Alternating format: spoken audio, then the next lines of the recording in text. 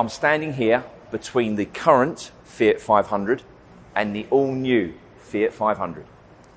The new Fiat 500 looks slightly bigger than the previous model, yet despite all its awesome new design features, it manages to retain its unmistakable, iconic 500 look. Starting at the front of the vehicle, you'll notice that the Fiat logo has been replaced by this beautifully designed Fiat 500 badge. Moving round to the headlights, they sit both below and above the bonnet line, which is a beautiful design feature. This particular model has had the 17-inch wheels. That's a first for the 500. Also, you'll notice from front to back of the vehicle is this chrome strip. This continues down into this lovely little badge that says 500. And that's something I want to talk about next. So here we are at the rear of the all-new Fiat 500. The design does not stop here. The new shaped rear end of the vehicle looks stronger, looks bulbous. These new rear lights, and I can almost see another E shape hidden in there. Moving across to the 500 badge on the rear of the vehicle, there's also another E. And that may be partly because there's something that the new Fiat 500 is missing, and that's an exhaust. That's because the all-new Fiat 500 is 100% electric.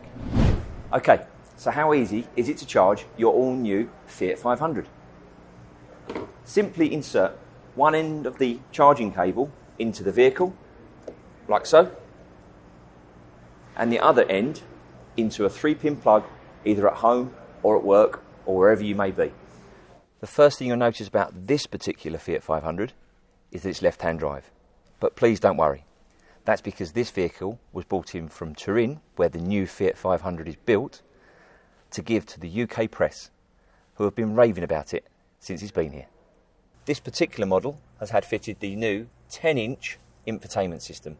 You can control navigation, phone, heating, and lots more.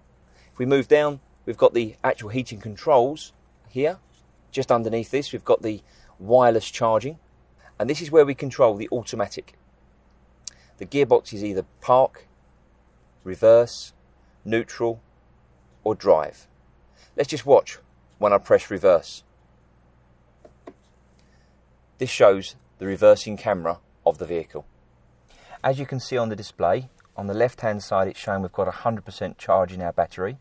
We've got the speedometer showing our charge and power also.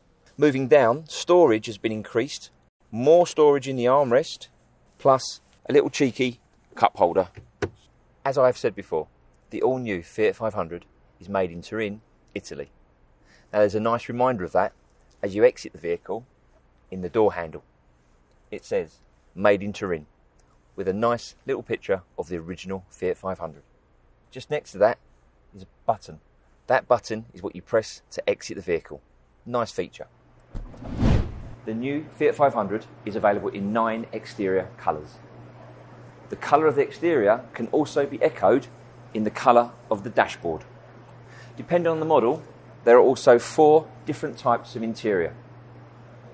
The seat fabric within the new Fiat 500, as this is an environmentally friendly vehicle, is made from more than 20% recycled plastics that are found in the sea.